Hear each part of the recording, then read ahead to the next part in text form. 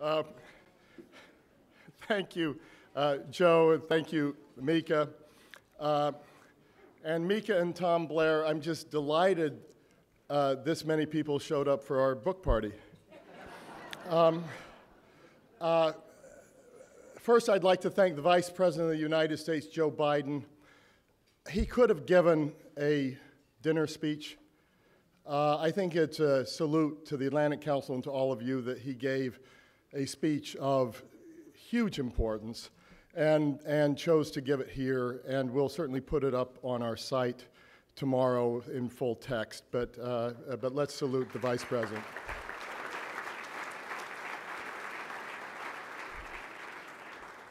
Also, I would be remiss if I did not thank the Atlantic Council staff for repeating this magic year after year. They make throwing an event of this magnitude look easy, but I assure you that it is not. And beyond the people doing this event, this is the ethos, this is the work ethic of the staff in every one of our programs and centers. And I want all of the staff of the Atlantic Council who are here to please stand and join me in applauding them.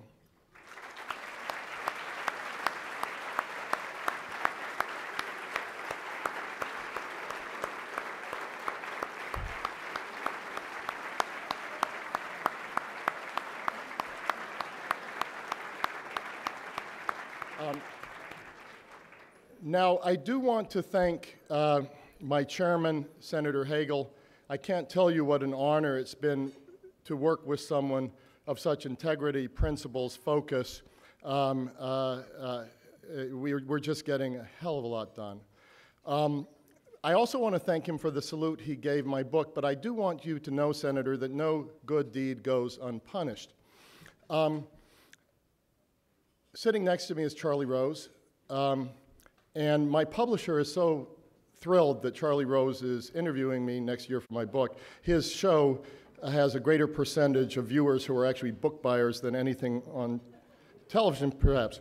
And he leaned over to me and he said, "You know, I think you're getting a little too overexposed for my show." So, Charlie, forget anything that's happened this evening. Okay. It's Anna Elias Shamis, my vice president, and her team who creates this magic. Anna, I wonder if you could come up and join me on stage to help acknowledge our supporters briefly. Thank you.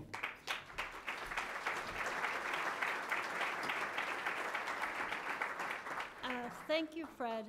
It's my great privilege to stand here with you and thank all of our supporters. In fact, if you ever decide to launch your own talk show, Morning Fred, I'd like to apply as your co-host. How would Sunday brunch be? Fine. Okay. It's now my great pleasure to introduce our 50th anniversary and dinner coaches who are with us here tonight. Please hold your applause till the end. Co-chairs, please stand so we can recognize your amazing contributions to the Atlantic Council. Bob Abernathy, Adrian Arsht, Shaukat Aziz, Jose Maria Aznar, Tom Blair, Henry Caddo, Manuel Fernando Espiritu Santo, Tom Gloser, Boyd and Gray, Baha Hariri, George Lund, Izzat Majid, Alexander Murchev, Bob Moritz, Georgette Mosbacher, Hutham Olayan, Tunçay Ozilan, Dinu Patriciu, Brent Scowcroft, Jim Turley, Tsvetan Vasilev, Jacob Wallenberg, Maciej Witucki, and John Wren.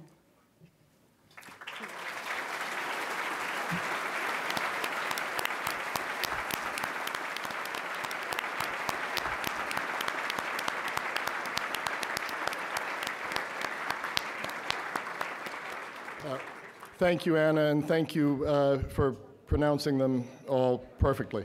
But I think if you heard those names, it captures the global, the transatlantic and global nature of the Atlantic Council.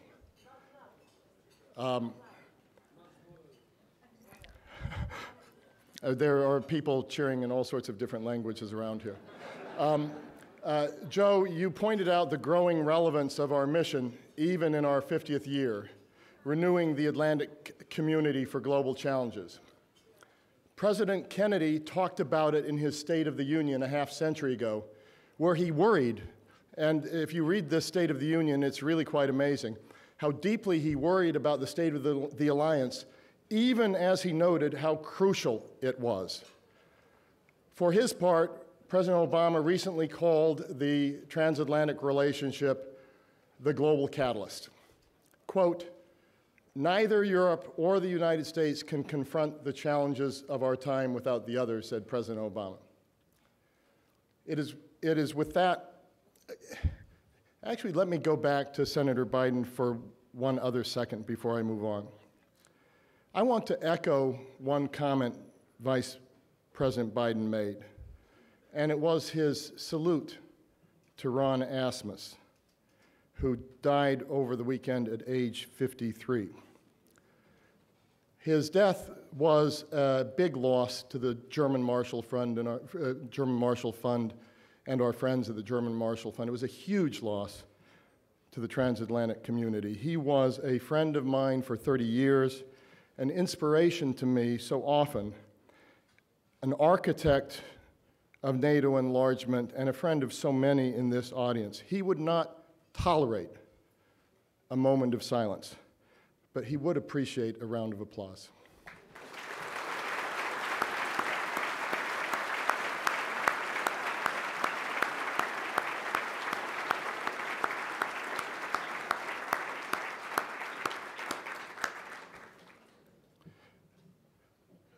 It is in the context of our mission, renewing the Atlantic community for global challenges, that we launch the Atlantic Council's 50th anniversary and announce two ground initiatives that Vice President mentioned. It is my honor to be joined, and they will come up here at the end of all of these remarks, by our chairman, Senator Hagel, our International Advisory Board chairman, General Scowcroft, General Jones, Baha Hariri, and former Pakistani Prime Minister Shaukat Aziz and George Lund for this important moment in the program. Each of them was instrumental to these two initiatives. As we celebrate the 50th anniversary, we are looking forward to the next half century. We also want to take up President Obama's challenge that the Atlantic community act more as a global catalyst, because we know it's not there and we know it's essential.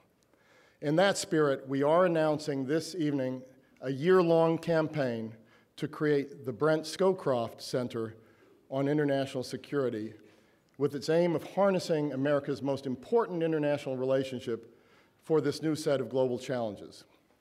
And at this crucial moment in the Mideast history, we also launched the Rafiq Hariri Center for the Middle East to bring together North America, Europe, Russia, the Middle East, and North Africa in common efforts to address the crucial, urgent, and long-lasting challenges of that region. So this is not going to be fixed in weeks or months.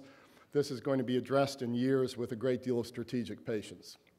It is my privilege now to yield the floor to the chairman-designate, and we're so grateful that he's taken on this job, the chairman-designate of the Brent Scowcroft Center on International Security, General Jim Jones.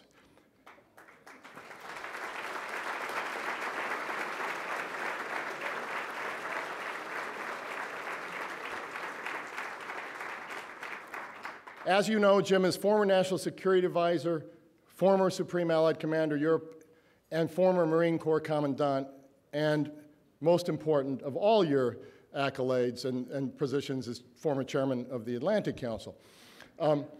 You're also the recipient of the Atlantic Council's Distinguished Military Leadership Award at our 2007 awards dinner, where, for those who were there, it was quite a moment in history. He sang Edith Piaf in his fluent French. I only mention that because General Jones made me promise that I would not.